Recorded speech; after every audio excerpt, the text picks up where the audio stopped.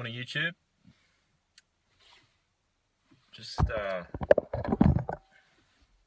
want to talk quickly today. I'm just headed out. It's Friday morning. Just stopped at my first property that I'm going to mow. It's sort of the back end of winter here now. We're just about to head into spring, and things are going pretty well. This week I've got definitely 4 new clients, and I'm meeting with a potential 5th this morning after I do this one. Actually, I'm just going to do a lawn. But I wanted to touch briefly on scheduling and how I do it, and yeah, it's sort of a roundabout way of talking about scheduling. But this time of year, I always leave Fridays open. I never book in any work on Fridays, and I try to, even through the busier periods, I try to limit the amount of work that I put on a Friday, because through the week I always get a phone call or something pops up that I need to do a real estate, or ring me and they need a clean up done or whatever it might be. And that's always what I leave my Fridays for. So when there's work starting to spew into Fridays this time of year, that means that I know things are starting to pick up and people are starting to think about their lawns. So the reason I said scheduling was, I think it's important to always have a period of the week where you may leave it free, or especially for the busier guys that take on extra work like I do, especially this time of year. Like, if you're flat out and you've got every day full, then obviously you don't need to worry about it. But it even comes back to when you do your quoting. So you know, if you've got a business and it's growing and you're looking for new clients, and you're going to be doing quoting from time to time, you obviously want to put those quotes, like tell those people you're going to be around to see them or whatever, or check out the property when you're going by, or when you're close by in the neighbourhood. And it's something that I have to be very careful with as far as travel goes. I live, I would say, in the northern part of my area, so let's just call it the northern part, and I then travel I work in and around where I live, sort of 5 minutes to one side to one town, 10 minutes to one side to another town, and then I travel 15 minutes south to one town, 20 minutes to another town, 25 to another town. That's all how long it takes me to get to my different locations where I work. Now, where I live is where I've started to promote my business more and advertise a little bit more, because when I bought my business 2 years ago, the majority of it was in that 25-minute area away from me. So that come into the consideration when I was looking at the business, and then it's actually growing more towards me now, and that's not out of me looking extra, doing anything different. But the only thing I did do differently was I've contacted real estates in and around where I live, and that's where the majority of the work I get comes from them, or the new clients. Sorry. So they, it's amazing actually how many people who are looking for someone to do their lawn, they go into a real estate, or they're talking to real estate agents, and they pass on my details, which is cool. It's great. There's like the town that I'm in now, I actually do the property manager's property where she lives, and I do the owner of the real estate's property as well. So that was actually one of the ones I picked up this week. So that was pretty cool, the owner's one. So I'm very fortunate in that sense, but I think that just comes through working relationships and being good. So getting back to my scheduling, was what I tend to do is, as I said, is leave Fridays open for things that might pop up, you know, quotes, meeting new clients, doing garden cleanups for real estates, and they're the ones where you make a little bit of extra money on, and you know that you can make decent profit on. But generally speaking, if you're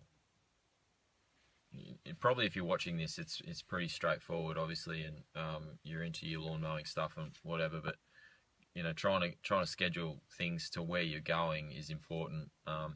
This time of year is the only time when I really am a little bit sort of scattered with things. Like today, I'm all over the place. I'm actually traveling to all those towns today, so but I'll be done by lunchtime. I was just sort of I'm doing that because I'm meeting new clients and potentially new customers. So that's why I'm doing it. That's why I'm going out of my way. This yesterday morning, I wasn't planning on doing this. I had today off, but a couple of things pop up, and so to make it worth my while, I've got the ability to, with a lot of my properties, to sort of shuffle it and mix it around, so I can actually get out of, you know, go and do some work and actually make some money, as well as do some quotes and stuff as well at the same time. So I'm not sort of traveling around for let's just say no money. You know, I've put a couple of jobs on it. You know, do it. So I've got a few less to do next week. And things are starting to really go here. Like I said, I've actually picked up I think 10 new properties in the last 3 weeks. So that's, and before that, like, I must have had a 2-month period there where I didn't really get any that was, or I might have picked up 1 or 2, but not many. So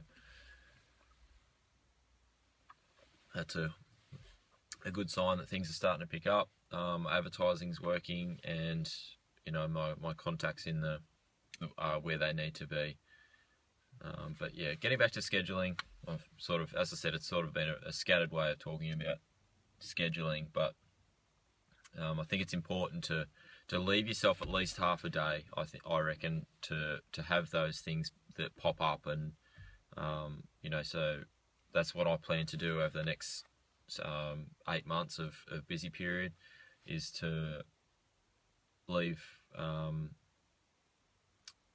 half a day on Friday, you know, even a full day on Friday if possible, and I have no doubt that that'll fill up with work on that day, you know. So I still will be working 5 days a week, but that'll be for jobs that come up on Friday or come up through the week that I can schedule in on Friday. And I think that's one thing with the real estates. That's one little tip there, that with real estates, they are often under pressure as far as time goes, and getting things done. They have things pop up, you know, tenants leave, tenants have got to come in, so they've got a small window of time to work with. And I think that's why I've developed such a good relationship with real estates, is that I make myself available to them, and that promotes new business and new growth within the business. I think once you've got a customer, it's relatively easy to keep them, as long as you're obviously doing the right thing by them and doing a good job. But it's you know, focusing on gaining those new clients if you're in that growth period, if your business and you're wanting to grow it, is, you know, saying yes to work, saying yes to quoting, and fitting it in, and shuffling things around the way you do it. I know that there's probably going to be a few people that might disagree with that, and I it's not that I don't, like, I understand exactly where they're coming from, those people who disagree with that. But I'm, like, literally this morning I put my first ad out to employ someone who's not my wife. Hannah, my wife, has been working with me for just under 12 months, probably about 10 months now. She has been doing 2 days a week with me. She's in the process of going into something else, which is, you know, it's not unfortunate, but it's unfortunate for me because I love her working with me, and she's really good, and she you know, she she's good for the business. I think it's really good to have a female around. I mean, don't get me wrong, it's hard to work with your wife at times, and I'm sure she finds it hard to work with me because I can be an asshole and I'm picky and whatever it might be. But you know, at the end of the day, we are, you know, we work well together. We do good work together, and we get a lot done. And that's all you can ask from as far as an employee goes. And so I think you can be a little bit your working relationship is probably different with your wife, and I'm actually surprised that we lasted that long, to be honest. You know, without actually splitting our work lives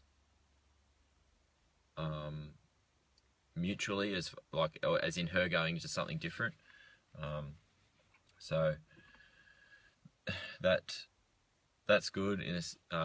She's going back into something that she really enjoys and is really passionate about, and then that means I have to find an employee. So that's scary, but hopefully I can find the right person. Hopefully they hang around. I'm probably a little bit naive on it all, but I'm hoping it can work out, and I'd like to find the right type of person. But you know, with the type of job that it comes, and now I can't offer them a full-time job straight away. You know, who knows? By the end of summer, maybe I can. We'll see. You know, we'll see what happens. See how many more customers I get. I've got a target number in my mind that, as far as clients go, I'm just about to crack the 200. I'm at 198 now, I think. So I feel like I can employ someone full time once I get to about 230. So I think that's reachable this year, or certainly in the next 8 months. That's sort of on trending what I've done previously. I've added about 80 clients in, 90 clients in about 20 months, 21 months. So yeah, if I can add another 30 roughly, you know, that'll get me to the point where I think I can, you know, employ someone full time, which will take a lot of the pressure off me during the winter time, and mean I can relax a little bit more. Because this winter I've been really busy. I've been a lot busier than I was last year. And that's got to do with the garden side of things. So anyway, I'm rambling. I've got to go do some work. This has sort of been a roundabout video, but all I'm saying is, guys, for the guys who are looking for more work, and I think it's valuable to actually leave space in your week open, rather than try and as a scheduling sort of starting point, leave it open for more work to fit in there. Because if you block it all out, I think you're going to get used to saying no, and as soon as you start saying no to work, that's when people start to go, well, he doesn't, you know, he's too busy, he can't fit you in. You know, if that's the case, you know, you don't want to grow your business, that's fine. But most people do like to grow, and are always trying to turn over their clients and increase their profit in clients, and cut off the dead at the end. So yeah, even, you know, that's a good little tip there, and that's something that I've been really thinking about a lot since I've been talking with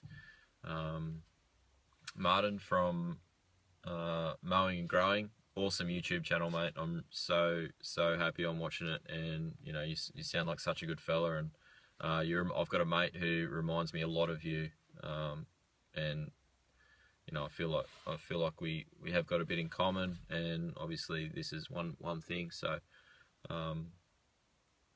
yeah, loving those videos, mate. Thanks for the shout out this morning. I watched, and yeah, anyone else who's out there looking for a new YouTube channel who's really good, I would actually, now I'm going to go out a limb here, boys, and say that Martin's Mowing and Growing's channel is as good as Brian from Top Notch, and it's different to the Freaks. The Freaks, he got his own style, but Brian Brian and or Top Notch and Mowing and Growing are two very similar styles of channels as far as editing and the content and whatever it might be. Or slight differences obviously, but two awesome channels. And I actually am starting to, probably I'm biased because he's living in Australia and he's a Kiwi, and I feel like I can relate more to him. But as far as editing and music and all that stuff goes, awesome channel. So Mowing and Growing, guys, he's located on the central coast of New South Wales, beautiful part of the world. And yeah, can't say enough about the channel, mates. I'm really enjoying watching it. Alright guys, peace.